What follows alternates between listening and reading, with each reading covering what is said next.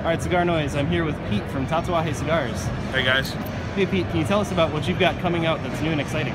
I think probably the most exciting thing I have coming out is the Broadleaf Reserva collection. I'm really excited about it for myself, really, but also the Skinny Monsters collection. The 10 different Skinny Monsters in their individual boxes. It's like a rainbow of Skinny Monsters. Those are probably two of the most exciting things for us. But I mean, we have a decent amount of new things in the booth that I'm excited about all of them.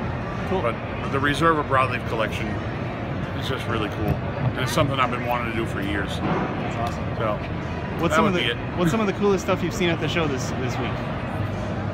Coolest stuff I've seen at the show, you know, I haven't unfortunately had a chance to walk around to really see.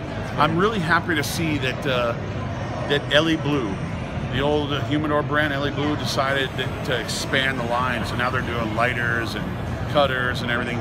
That's really cool to see because it's a good progression for a great brand that I've known for the 23 years I've been in this industry.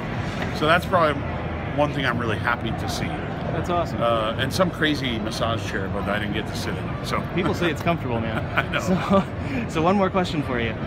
If there's one thing you could tell the CigarNoise folks about Tatuaje cigars and why they should try those, what would you tell them? Wow. Honestly, man, I make all these cigars for me to smoke. Like, everything is for me. So the fact that you guys enjoy them as much as I do, it's like a bonus. So I'm a horrible salesman when it comes to that. I'm just happy that people actually like the product. So if you're smoking it and you like it, thank you. That's awesome. Thank you for your time. No, thank you.